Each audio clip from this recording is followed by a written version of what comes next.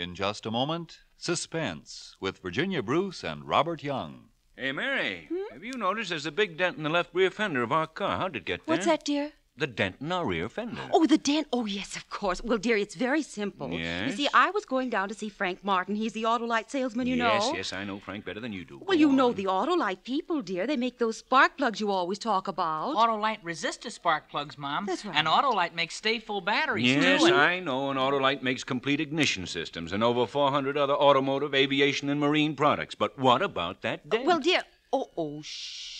Here's the Autolite show. Okay, but I'm not licked yet.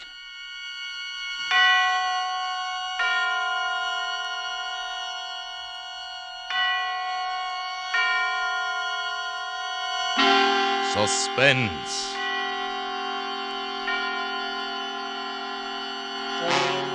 Autolite and its 60,000 dealers and service stations bring you radio's outstanding theater of thrills. Starring tonight, Mr. Robert Young and Miss Virginia Bruce in Anton Leader's production of Celebration, a tale well calculated to keep you in suspense.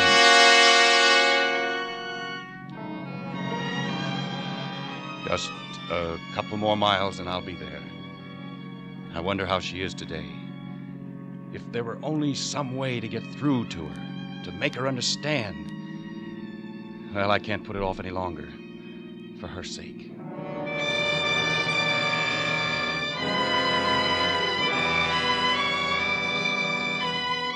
It's a big, wide, wonderful world.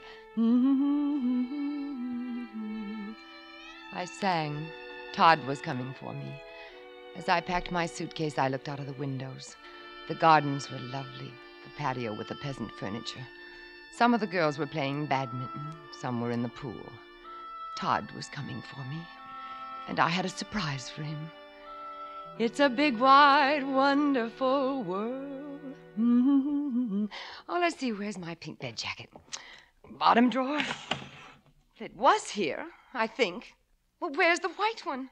Oh, dear. I couldn't seem to find anything, but I didn't care. Todd was coming for me. It's a big, wide, wonderful world. I knew what he'd say. Oh, Emily. Emily, how I've missed you. He'd hold me so hard and rub his cheek on my hair and kiss me. And I'd tell him about the surprise. I'd say... Mrs. Ward? Yes? It's Mrs. Halleck. Oh, one moment, Mrs. Halleck. I pushed my suitcase under the bed. Come in, Mrs. Halleck. Your husband just phoned, Mrs. Ward. He'll be here soon. Oh, Todd, such a darling. Thank you, Mrs. Halleck. You've been so kind to me. Well, I try to be to all the ladies. I just have to put on my perfume. It's Passionate Night. Do you like it? Grand.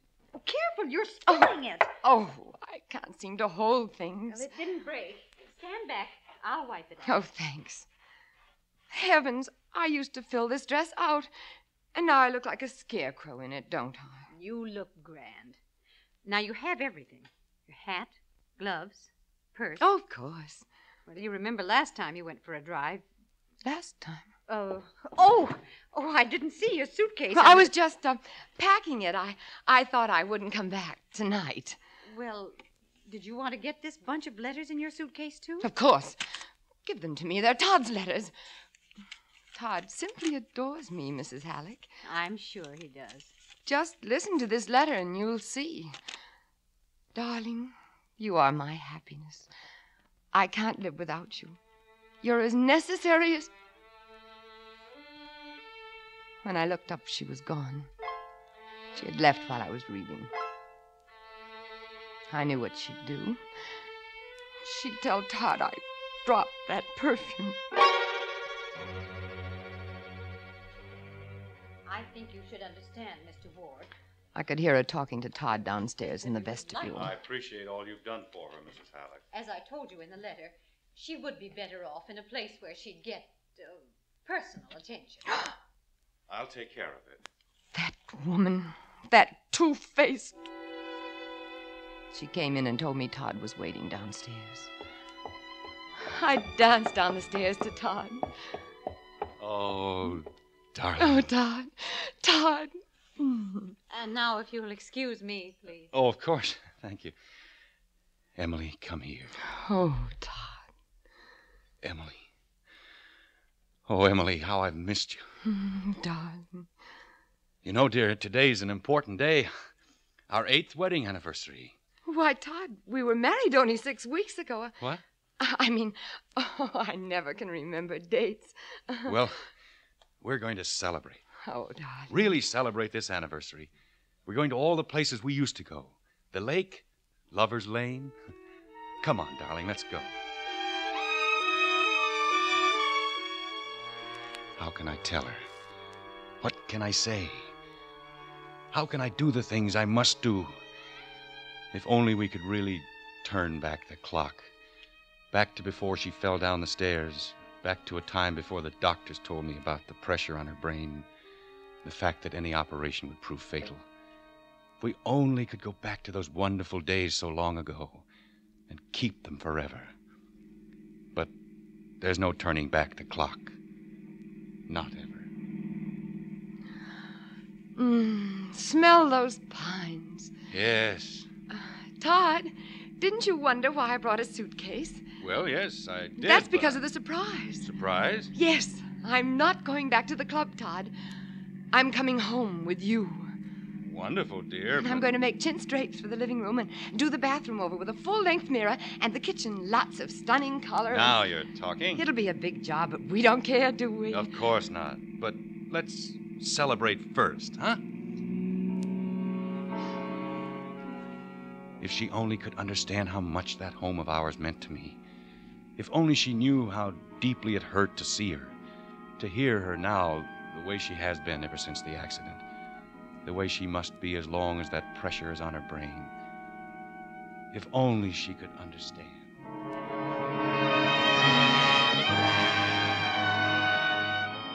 Todd didn't want to go home. I saw the side of his face. He was looking straight ahead. A sad look. Closed up, sort of. Then we turned in at the lake, and he cheered up. Look at that water, Emily. Yes. Have you ever seen anything so blue? No. Nothing is blue except your eyes. Oh, you darling flatterer. Well, here's our old parking place. Isn't it awfully quiet? You know, Emily, we could live a whole lifetime and never find anything better than we have right here. He opened the door. I'll get some blankets out of the back. I sat there while he went around to the back. I was alone again. People were always going away and leaving me alone. Oh, now, put a brave face on it, Emily. Powder your face and fix your lips. I opened my purse and groped around for my lipstick. Oh dear, I wanted to spill like that. I reached down to pick up my things. Lipstick, compact. And my hand touched something. A little box. It was heavy. I read the words on the label. 38 caliber soft-nosed shells. Bullets.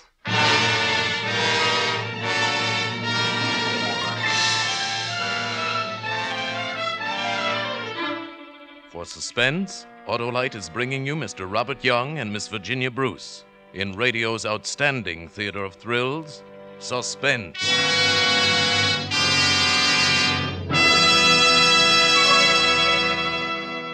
Say, Dad, who's taking the hard knocks on this show, Emily or Todd? I don't know, Billy, but speaking of hard knocks, I still haven't gotten the lowdown from your mother on the knocking about she gave the car. Say, here's Frank Martin. Now, Frank, maybe you can tell me what happened to my car this morning. Well, what could happen to your car, Hap? You've got Autolite resistor spark plugs, haven't you? Yeah, but I got a big dent in my fender, too. Say, Mr. Martin, what does the word resistor mean? Well, it's like this, Billy. Autolite Ignition engineered a 10,000-ohm resistor right into the Autolite spark plug that permits a wider spark gap setting and maintains it far longer than in any other spark plugs. The Autolite resistor spark plug is the best thing that's happened in spark plugs in years. A great new development of Autolite Ignition engineers working with the country's leading car and truck manufacturers. When you replace your narrow-gap spark plugs with the sensational new wide-gap Autolite resistor spark plugs, you can tell the difference in your car. You get advantages like smooth idling and saving gas. And friends, right now you can buy Autolite resistor spark plugs anywhere in the United States. So don't delay. Get a set of Autolite resistor spark plugs now. But, Frank, Mary, Billy, somebody, please tell me what happened to the fender of my car. Quiet, Hap. Here comes suspense. And now, Autolite brings back to our Hollywood soundstage Mr. Robert Young and Miss Virginia Bruce in Celebration, a tale well calculated to keep you in suspense.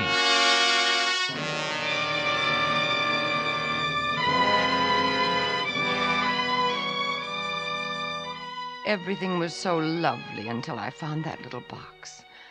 I opened it, looked down at the bullets in it. What did Todd want with bullets? The box was only half full. I could hear Todd still rummaging around in the back of the car. I put the cover back on the box when I heard him coming around to the side. All set? I've got the blankets. I held the box of bullets under my purse. Come on, darling. Let's get out on that beach. You lead the way. Okay.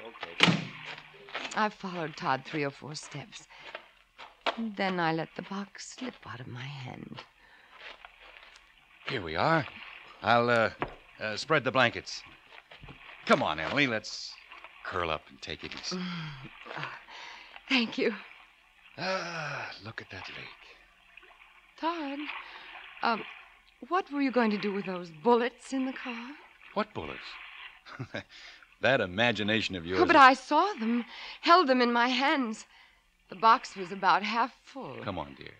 Close to me. Here. Todd, I'm sure I saw... Darling, please. Here, put your head on my shoulder. There. My head aches, Todd. Oh, rubbing's the thing. Oh, you're hurting me. I'm sorry, darling. Oh, no. Something the matter? Oh, man. Yes. What do you want? I heard her cry as I was passing. Well, she's all right. Mm-hmm. Nice car you got over there. Yes. Thought the missus wasn't feeling well. She's all right. Lonely place here, huh? Well, I'll be getting along. Where did he come from? I thought we were alone here. Alone? We have so few moments together, Emily. I get so scared. I look it, don't I? Darling, why, when you came down the stairs today, you were radiant. Was I? Was I really? You were beautiful. Why am I like that sometimes and sometimes... You were my life, Emily. Come here. Oh, Todd. Oh, you do want me. Kiss me again. Emily. Emily, in all the world, there could never be another woman like you. You've given me more happiness than... Todd. Todd, I dream of this. I live for it. Yes, but Emily, Todd! Emily, listen to me. Todd, please! Darling, the doctor said... What doctor? You know, when you went to see the doctor... But that was ages ago. You all talk behind my back so I can't hear what you say. You and Mrs. Halleck. I just asked her how you were, and you must believe I love you, Emily. Oh, I do. That's fine. Here's where we built the sand castle, remember? And the wave melted it. Oh, Todd, that day when I was caught in the undertow. But I pulled you out, dear. I was thinking, I keep dreaming about that. Sinking down into the black and you not there. I'll be with you always, Emily. Let's leave here, Todd. You said we'd go to all the places and celebrate. I mean, there'll be lots of people around. People? Yes, it'll be fun. We can have dinner at the inn. No, it'll be crowded, Emily, and... Say, Oh, it's that man again. did you lose these things? What things? This box of bullets. Bullets? Found them in the sand, just a few steps from your car. Thought maybe you dropped them. I dropped them. See, I told you, Todd. Those are the bullets I found in the car. Is the box half full? Well, looks like somebody loaded a gun out of it. 38 caliber, soft-nosed shell, says on the box. Oh, I'll bet I know. I let Ernie take the car yesterday. Ernie? Yeah, he's gone in for target practice. Who's Ernie? Why, he's... Maybe he got them for you. Yeah, I figured they were yours, mister. Look like they just been dropped beside your car up there. Oh, thanks. Well, Emily, if we're going to the inn, we'd better get started.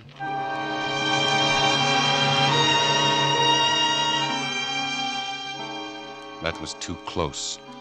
She nearly caught me. But it's too soon for her to know. I've got to be careful. But I can't wait too long.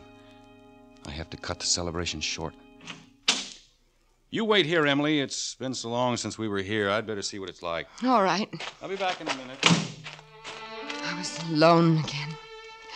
Oh, relax, Emily. If Todd didn't come out in a minute, I'd go in after him. What I needed was a cigarette. I opened the glove compartment. Handkerchiefs, map, flashlight, gloves. No cigarettes. I pulled out an envelope. An envelope addressed to Todd at his office, marked personal. I unfolded the letter. Dear Mr. Ward, Dr. Kernitz today confirmed that Mrs. Ward's condition is becoming progressively worse, and she needs more personal attention than we can give her. And since we are not equipped to care for hypomanic patients, we request that you make other arrangements for her at your earliest convenience. Sincerely, Bertha Halleck. Mrs. Halleck! I threw the letter back in the glove compartment and slammed the door. This place is terrible. Is it? It's all run down. We'll drive out into the country, find a quiet spot. Oh, no, Todd. Drive into town. We can have dinner at the hotel. There'll be music and we can dance. You know, excitement isn't good for you. Please, Todd. Please take me. Anything the matter here, mister? No. My wife doesn't feel well. Something wrong, lady? No, I'm all right. Oh, let's drive into the hotel, Todd. Oh, okay.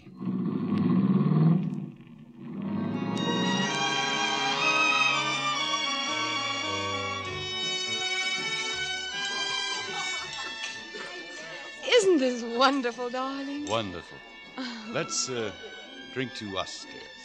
To us? Mm-hmm. Oh, Todd, you do really mean it. More than anything in the world. Would you care to order now, sir? Yes.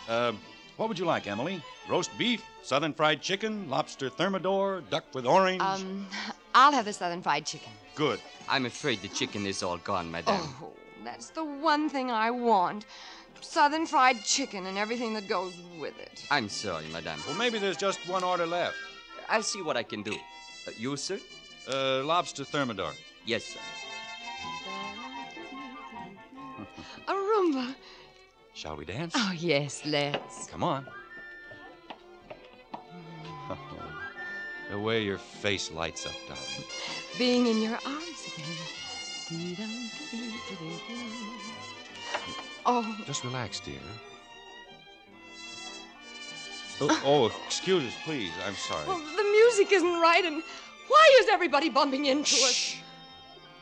Let's go back to our table. All right. Oh, thank heaven. There was just one more order of chicken left, sir.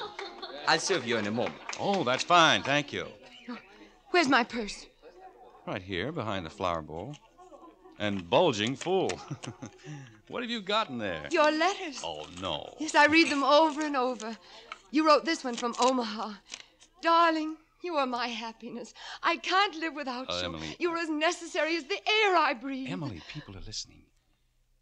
Better give me those letters. No, but they're mine.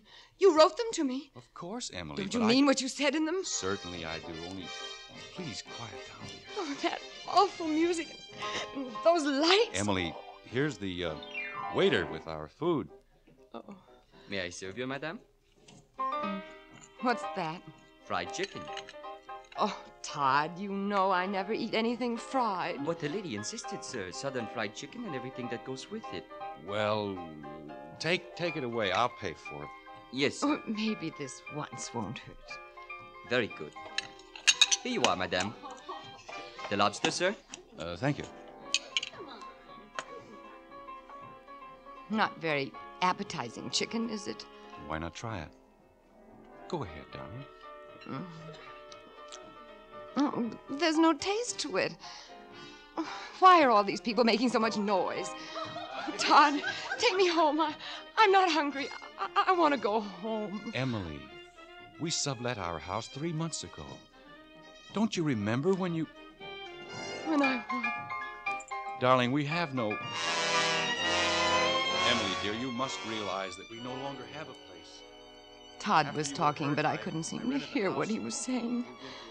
Inside, I was all stirred up. The best thing we can do is get out of here. Come on, darling. We got up and left. Got into our car out on the parking lot. Where are those keys? Let's see, Todd, are you taking me home? We're going out where we can be together, alone. To our lover's lane, remember? Where it's quiet and peaceful. No, Todd, I want to go home. This is our 8th wedding anniversary, Emily. We're celebrating. Oh, Todd. Where are those keys? Well, maybe they're in your top coat in the back seat. No, they're not there. What makes your coat so heavy? Oh. What are you doing with the revolver? Give it to me. I'll put it in my pocket so it... Oh, here are my keys. Todd, those bullets were... Emily, please. Now I see what you... Now I know. Yes, now she knows. There's no time to lose. I've got to drive fast, get there and do it. Only she could understand. Understand that it will be better this way, better for both of us. Emily, try not to get so excited. But those bullets, you said they were Ernie's. Who's Ernie? Half an hour ago, I told you I loved you, remember? Yes, I know you did, but... Well, I do.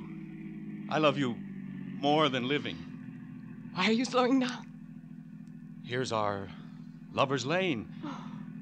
You used to call it our paradise, remember? It's so dark now. Here's our magic circle under our big tree. Todd, Come, darling. Come into my arms. There. You do love me. You do want to be with me, don't you? Forever, Emily. The one way we can be together forever, dear, is... No, Todd. Put that gun down. I want to live with you. I have to tell you, darling. Listen carefully. You're not well, Emily. You're never going to be well again. Oh, yes, I will, Todd. Yes, I will. I'll be a real wife to you. I'll be everything you want me to be. I can't stand living without you. We'll go together. Together? Yes. Now, rest against me, sweetheart. Close your eyes. There. Will it hurt much, Todd? Only an instant, dear. Oh, the gun is so cold on my temple. Quiet now. I'll be with you in a moment. No! Take it away! Emily, you let kill go me of and leave me Let go. alone! I No, promise Todd, you don't! I won't kill you! I didn't! I won't go through with it! Emily, stop it! Stop it, Emily!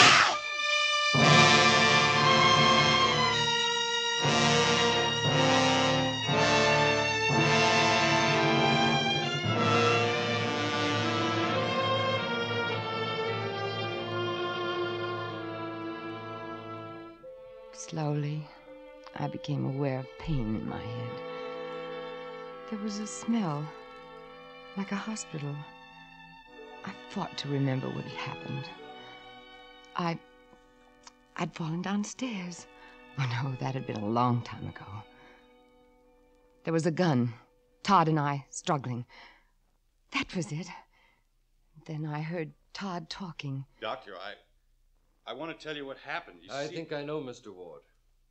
Your wife suffered a head injury some time ago, which caused the bone to press on the frontal lobe of her brain, causing acute hypomania. Isn't that right? Yes, but you see... I've seen many people, Mr. Ward, whose loved ones faced a living death, so I can imagine your thoughts. Yes, but you must understand. I meant to end it. Hmm? For both of us. But when the time came, I couldn't. I just couldn't. What happened was an accident. A very fortunate accident, because the bullet which struck your wife's head tonight did what medical science could not do. Huh? The operations necessary to remove the bullet served two purposes, and your speed in getting her here saved both her life and her sanity. She'll She'll be all right? After a couple of weeks of rest. And your wife is no longer a hypomanic, Mr. Ward. If I were you, I'd give thanks to whatever fate guided that bullet along the course it took. Right then, I knew that everything was wonderful, even the pain in my head. And Todd was by my side, bending over me. Emily. Oh, Todd. Emily, darling. Can you ever forgive me? Forgive you, darling? After what the doctor said? Oh, Todd. I just couldn't live without you. I wanted us always to be together. And now we will be. Darling, isn't this our 8th wedding anniversary? Yeah. Well, then, let's celebrate.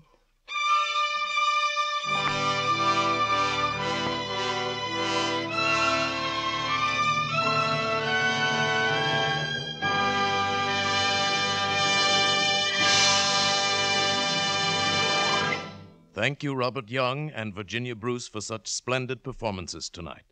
Our stars will return in just a moment. What a show. And what a wallop before that happy ending. Yeah, but I still want to know who walloped my fender. Your fender, Hap? Yeah. Oh, that. Well, one of the boys brushed your car when he was turning around after the lodge meeting last night. Well, I give up, Frank. Go on. Here's an important message for Autolite spark plug dealers everywhere. When you install the new wide-gap Autolite resistor spark plugs, set the spark plug gap at .040 for all cars. Let me repeat. Set the spark plug gap at .040 for all cars. And friends, get a set of the new wide-gap Autolite resistor spark plugs tomorrow if you want the improved operating performance and gas saving that Autolite resistor spark plugs have already given millions of car owners. Don't delay. Get a set of new Autolite resistor spark plugs right away. And remember, Autolite means spark plugs. Ignition-engineered resistor spark plugs. Autolite means batteries. Stay full batteries. Autolite means ignition system. The lifeline of your car. In its 26 nationwide plants, Autolite manufactures bumpers, die castings, horns, instruments and gauges, lights, ornamental plastics, and more than 400 other automotive, aviation, and marine products. All are famous the world over for their Autolite engineered dependability.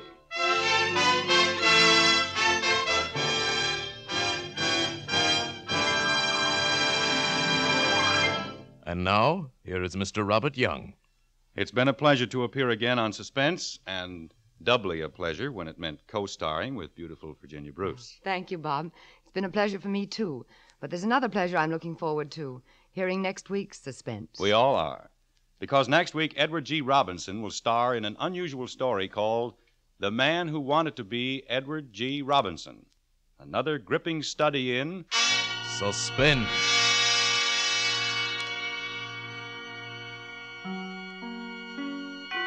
Virginia Bruce may soon be seen in the Paramount picture Night Has 1,000 Eyes.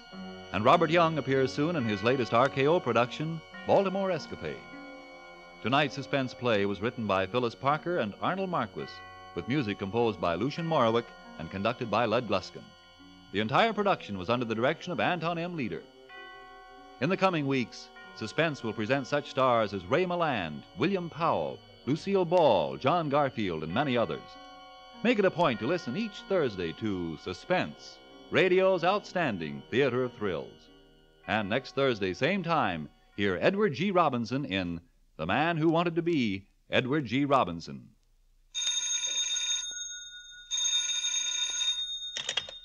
This is the Autolite Suspense Show.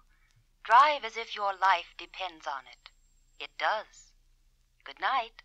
Switch to Autolite. This is CBS, where 99 million people gather every week, the Columbia Broadcasting System.